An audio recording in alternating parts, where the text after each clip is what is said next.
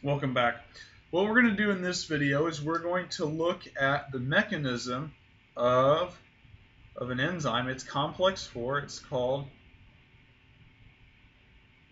cytochrome C oxidase.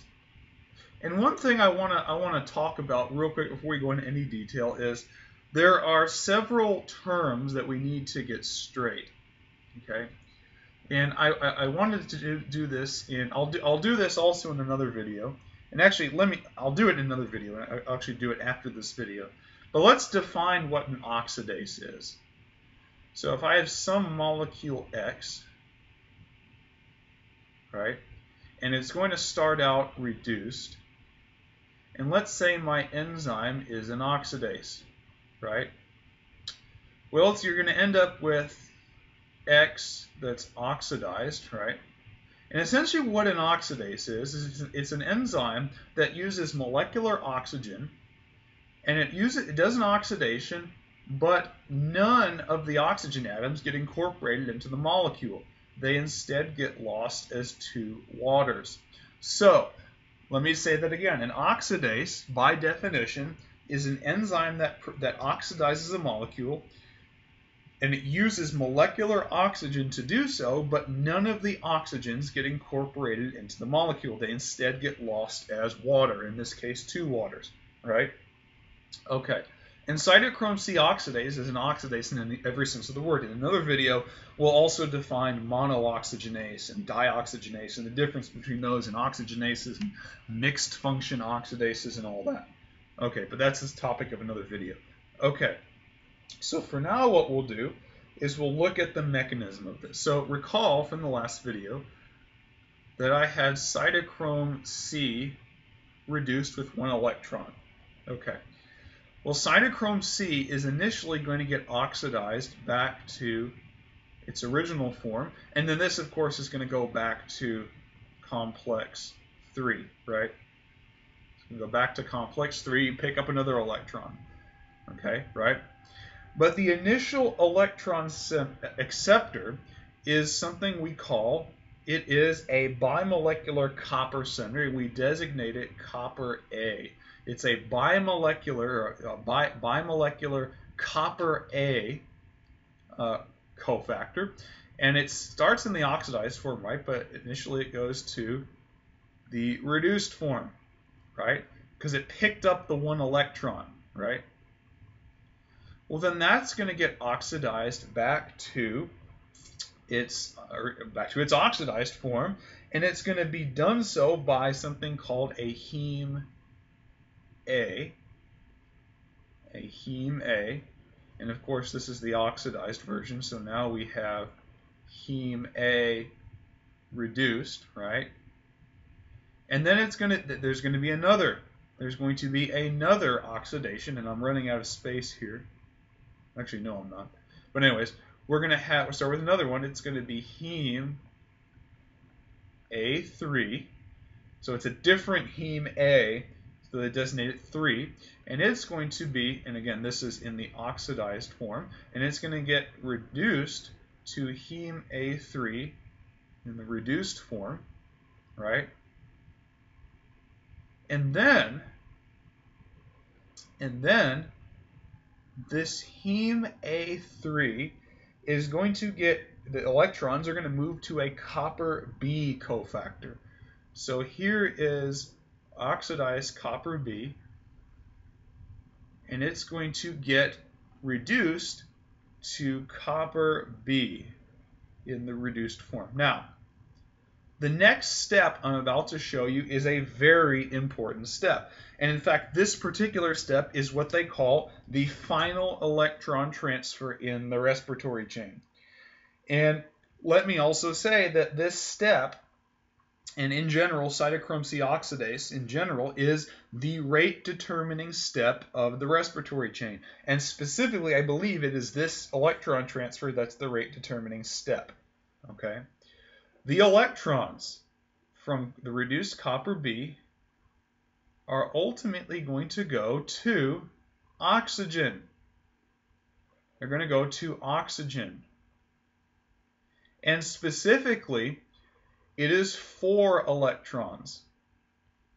So sequentially, and of course, remember that these electron transfers happen one at a time, so oxygen is going to pick up electrons one at a time, and ultimately it's going to pick up 4 electrons, right? And it's going to get converted to 2 waters, and then of course, this is going to be oxidized back to copper B in the oxidized form like that. So I hope that makes sense, right? So let's look at what happened. It's not that difficult of a mechanism, I don't think, to understand, but cytochrome C is going to transfer electrons one at a time, first to copper A, then the electron flows to heme A, and then to heme A3, and then to copper B. And one thing I want to mention is that this whole group right here, that whole group right there has a special name, and it's called the iron copper center. So this whole sort of complex of heme A, heme A3, and copper B, those are all designated as the iron copper center. But that's beside the point. But oxygen is going to pick up electrons one at a time, and it's going to pick them up one at a time from copper B. And when it picks up a total of 4 electrons, it will be totally reduced to water. It'll be totally reduced to water. And in the process, for each electron transfer, copper B gets oxidized back to its oxidized form, right? So 2 water. So what is this? This is the terminal electron transfer. So now the question becomes, why is it that humans need oxygen? And this is your answer. Humans need oxygen because oxygen is the final electron acceptor. And you've probably heard this many times in the context of maybe an A&P class or a biology class.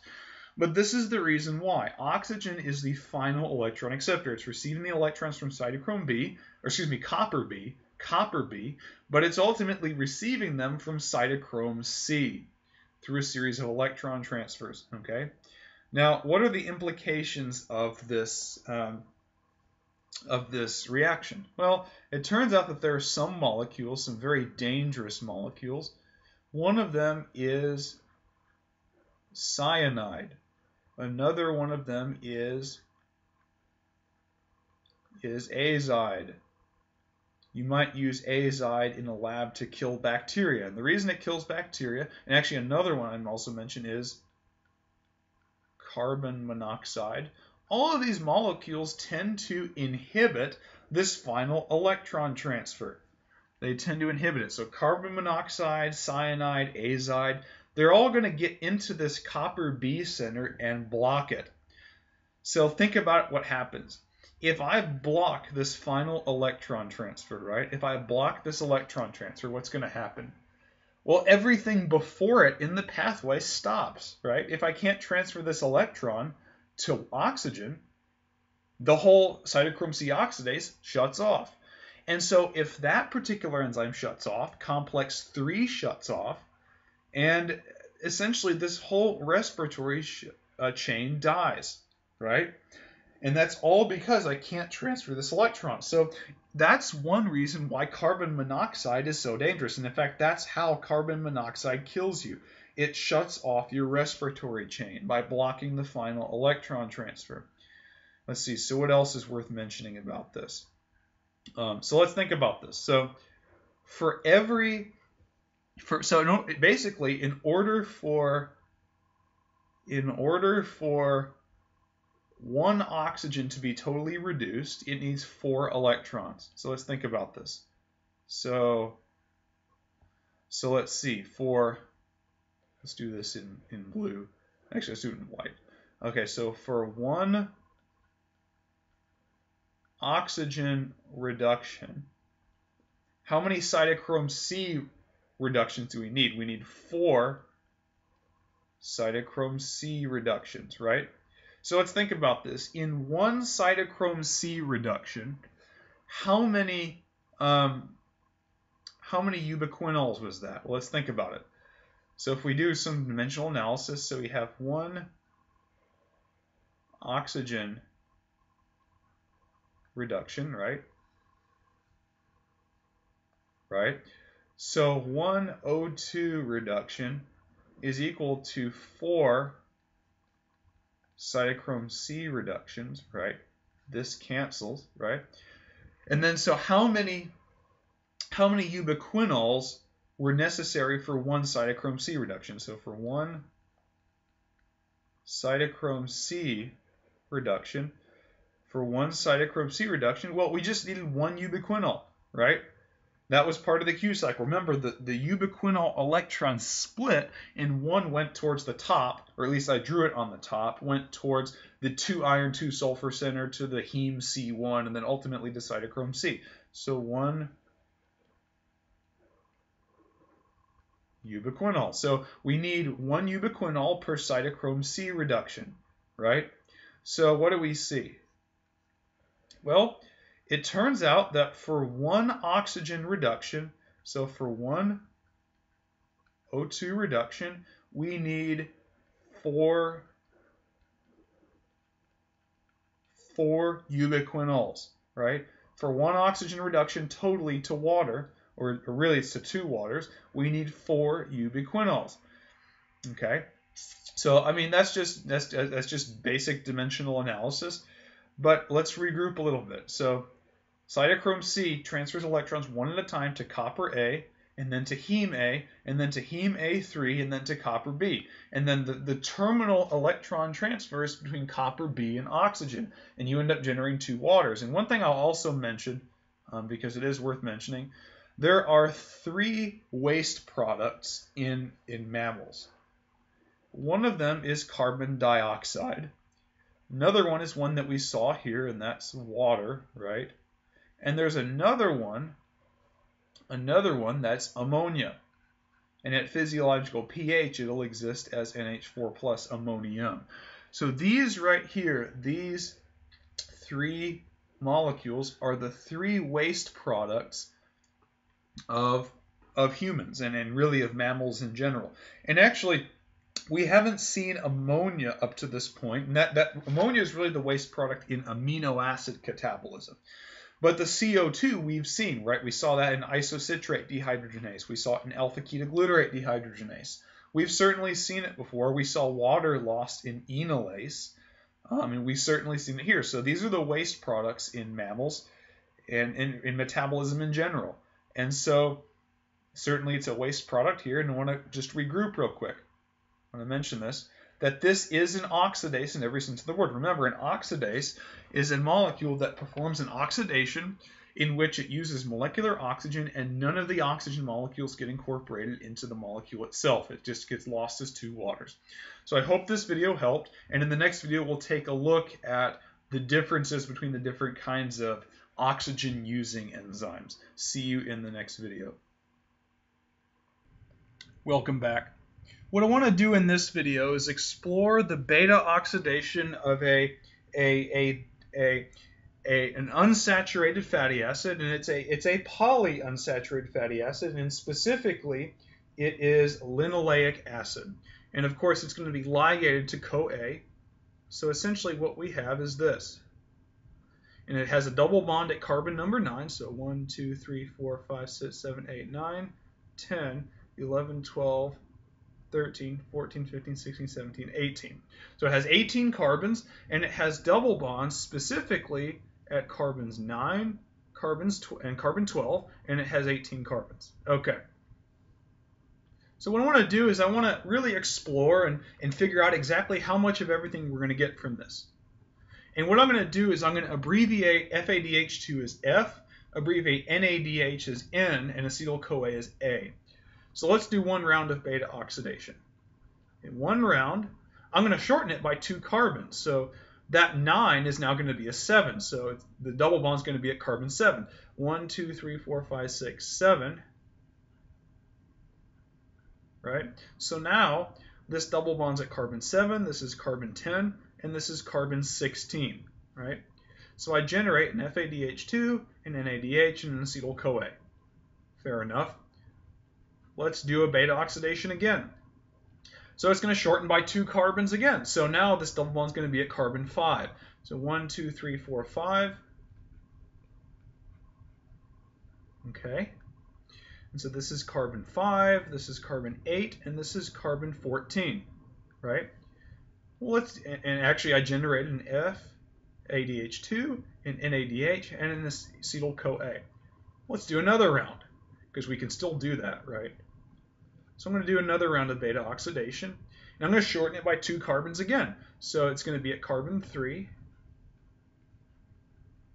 And so now, this is at carbon 3, this is carbon 6, and this is carbon 12. Okay, so now, and let me do this. I generate an FADH2, an NADH, and an acetyl-CoA.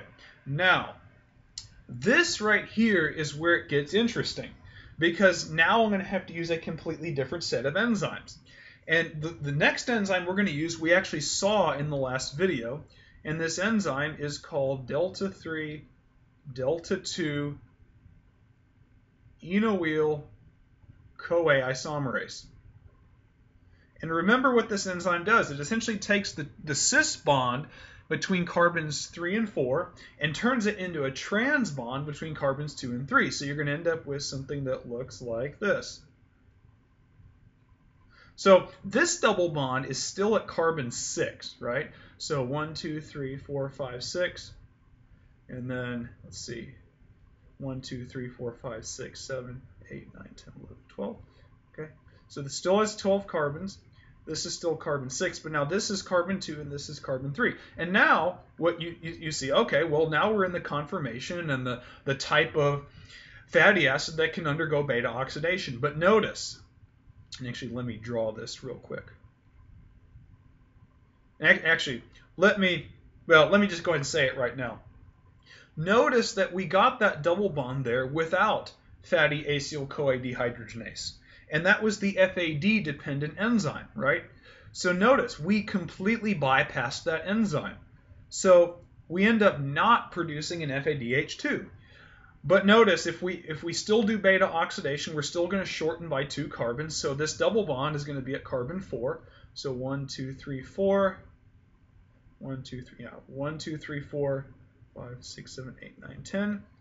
So now this is carbon 4, this is carbon 10, and what did we generate? Well, we didn't generate an FADH2, but we generated an NADH and an acetyl-CoA. Okay, so now we're going to do the initial oxidation in beta oxidation. We're going to do the initial oxidation, and that's with FADH2. So we're going to generate an FADH2. Well, it uses FAD, but it's going to generate an FADH2. And so what we're going to get is this. We're going to get that trans bond in there, right? So this is carbon 3. This is carbon 4. So we're going to get something that looks like this. 1, 2, 3, 4, 5, 6, 7, 8, 9, 10, right? So this is carbon 2, this is carbon 3, this is carbon 4, and this is carbon 10. Okay. Now, you might be tempted to say, oh, well, this is just going to do beta oxidation again. But it turns out that it doesn't. In fact, this process, it actually does a different enzyme. And this enzyme has a special name. It's called 2,4-dienoyl. It's enoyl because it has it's a dialkene.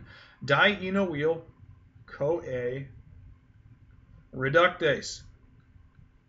And this enzyme is NADPH dependent. Notice the P, it's phospho-NADP, or phospho-NAD, and it burns the NADPH and regenerates NADP+. Now, this should tell you something. Number one, that the cell doesn't want to have to do this very much. If you're, you want to supply, if you're going to be oxidizing fat, you want to be oxidizing saturated fat. NADPH is a molecule. It's a very precious reductant that's used for biosynthesis reactions.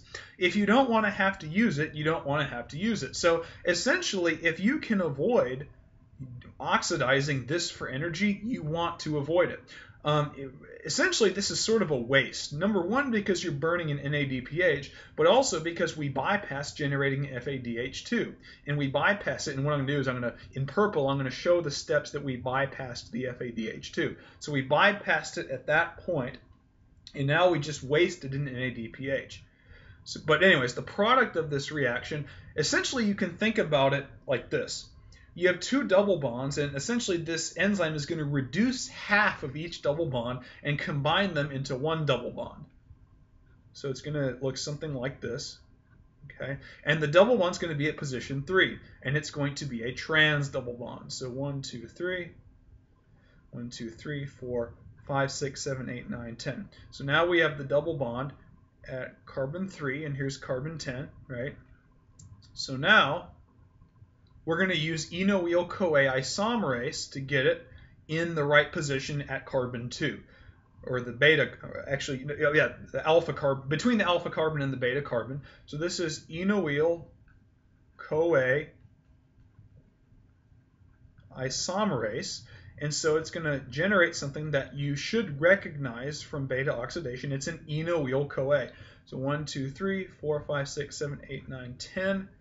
So we got 10 carbons. Here's carbon 2, carbon 3, carbon 10, and we're all happy, right?